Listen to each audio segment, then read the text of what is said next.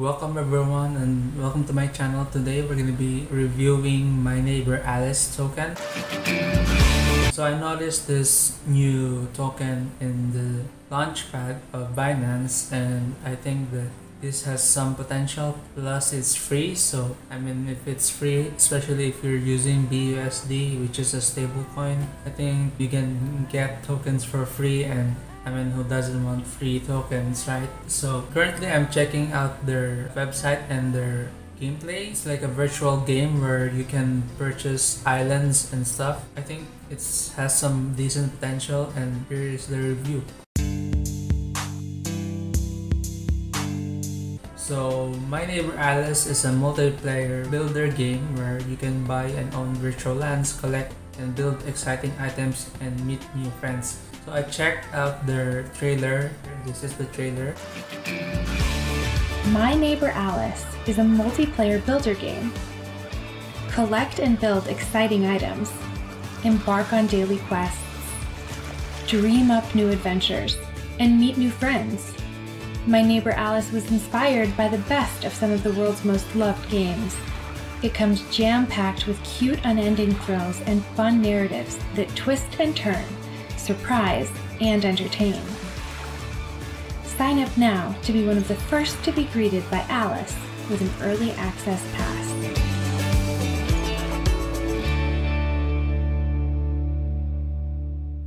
So it looks like an Animal Crossing hybrid where you can play such as like a farmer, and probably like, I think the potential of this is just gonna be a renter or a world purchaser, and then you rent it out for the community. So this is what I think is the potential of this, is because they're utilizing NFT and NFT tokens. So I think it has some potential if the development of the game will be precise. So their key game features are the avatars. So basically like Animal Crossing, this is the design of their avatars. Basically you can modify, you can put like hats and then design your face and all this stuff. And I assume that you're gonna use Alice tokens to use as purchase for those items. That's I think how they can make money out of this game, to at least they're paying investors like me tokens. So I assume that they need a lot of assets to accomplish this. So virtual islands, this is really famous. If you heard of Earth 2, it's like a virtual game as well, that you buy plots of land and then you wait for it to be sold again, or maybe appreciate the land. So I assume that's how they're gonna be using these virtual islands. I think the way for you to return on your investment and your capital in this is you purchase the virtual islands and then you completely rent everything out. So basically you purchase an entire island, then you rent separate parts of it. There you go. There's how you make money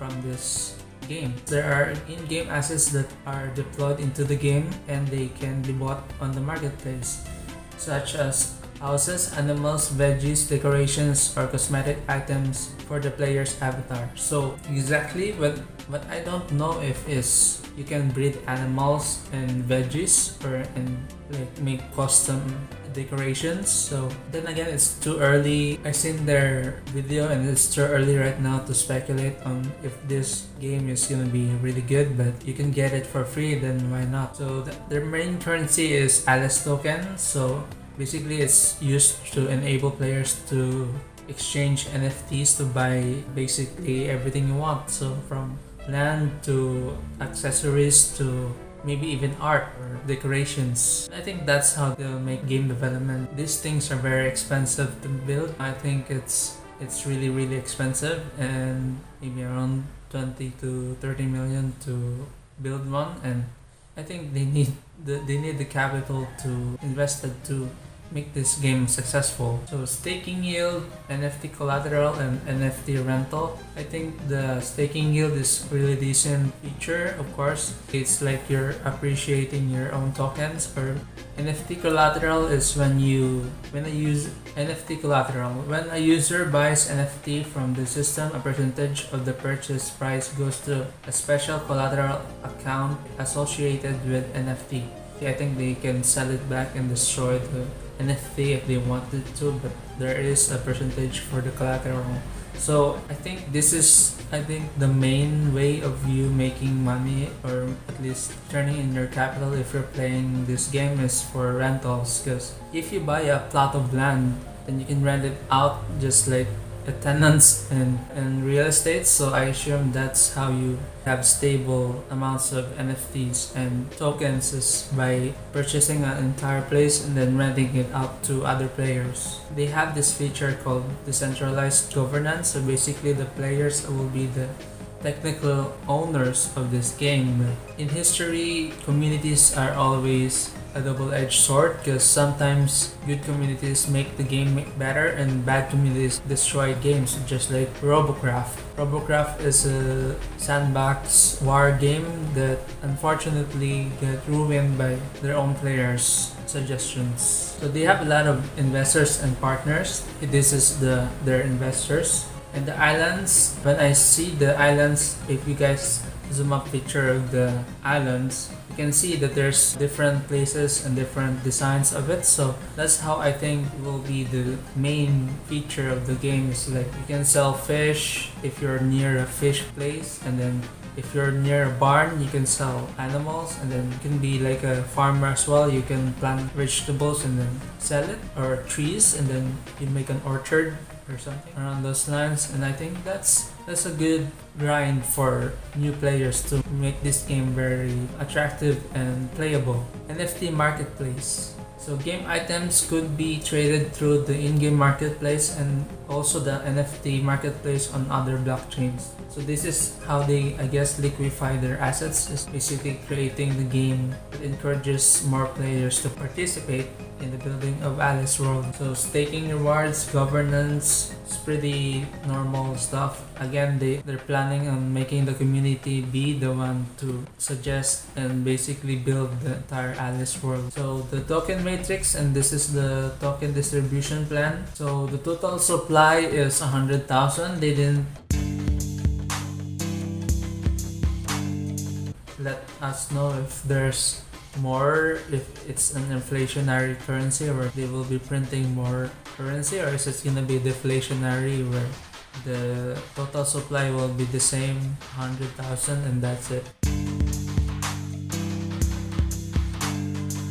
We have a lot of roadmap and plans, but again, it's too early to know if this game will be very successful. This is their beta and their launch.